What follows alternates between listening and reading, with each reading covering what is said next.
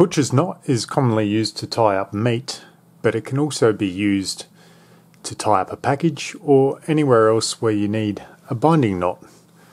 To tie this knot, we'll just take our string and we'll pass it under our object. Then I want to take the working end, pass it underneath the standing part, back around, and then through this loop. Basically what you have here is just a simple overhand knot around this standing part. If we tighten that up, and then we can tug on the standing end, and that will cinch down quite tightly.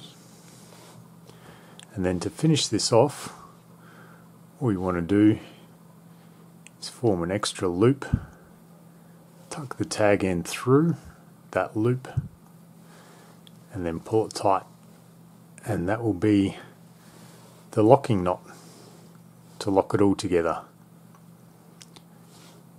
And that's the butcher's knot.